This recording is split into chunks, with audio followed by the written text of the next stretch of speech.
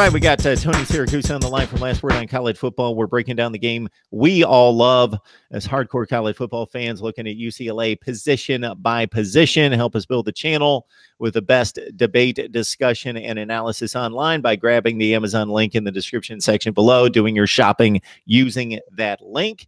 We've got 2 exclusive live streams. You can grab that link as well each and every week. 2 exclusive live streams for you, with me talking to you directly on your viewer comments, and then also bringing you on to discuss college football with me. All right, Tony, let's look at this offensive line, which if you take it at both ends of the experience scale, meaning Sean Ryan, prized incoming freshman, Boss Tagaloa, senior center, well entrenched at that position, which is vitally important. You're in good shape there. Round out the rest for us as well. Yeah, you bring up a good point. They've got a lot of game experience, starting with Boss Tagaloa, as you point out, is clearly not only because he's the center, but because he made such an impact last year when he moved from defensive line to center. He is the anchor of that offensive line. They've got a lot of game experience. They don't necessarily have a lot of depth beyond the starters.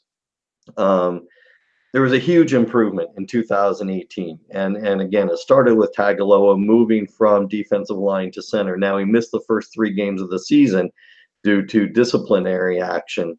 Once he came in, they developed a running game. Now, we also talked a minute ago about how Joshua Kelly really started hitting his stride and his numbers in week 3.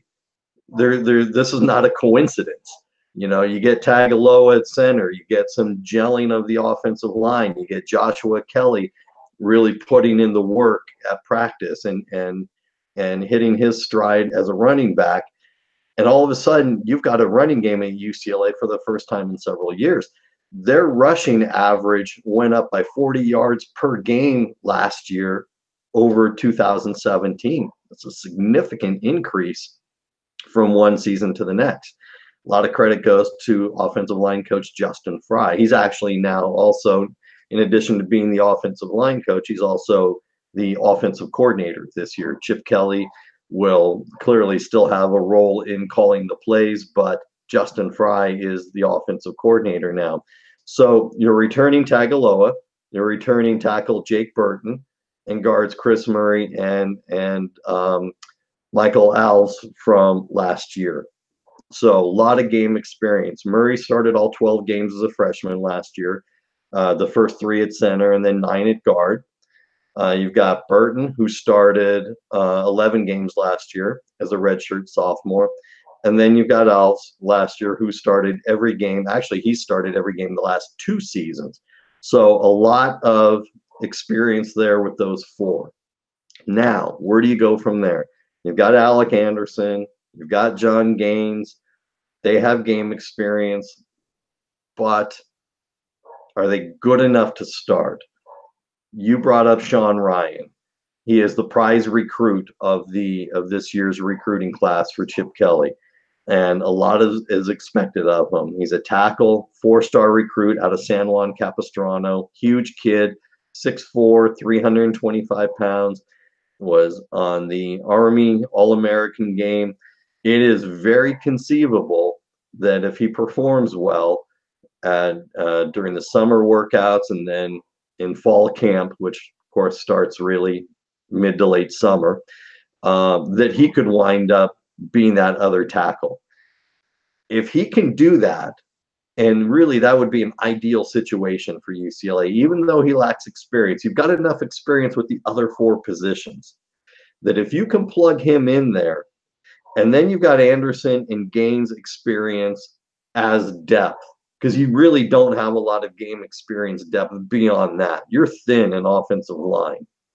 But if you can have Anderson and Gaines as experienced depth coming off the bench as needed, I think that's the best case scenario for UCLA. Again, it's going to require this freshman to live up to expectations in camp.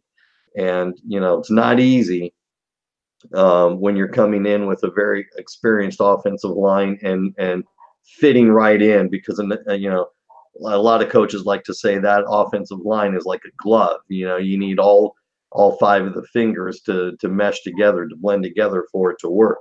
So can Ryan fit into that glove right away? If he can, that's the ideal situation for Justin Fry, the offensive line coach, because then you have some experienced guys that you can use in reserve instead of having to rely on a freshman coming off the bench.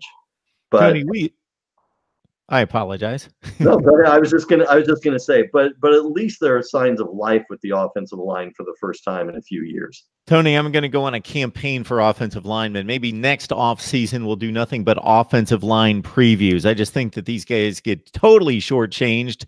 It's, as a unit, to me, the most important unit on the field. We need to come up with stats probably for these guys with so much fantasy focus on everything, and everybody's got stats except for these guys. These guys have no stats that anyone tracks, at least, or is out there in the mainstream. But it is an extremely important unit.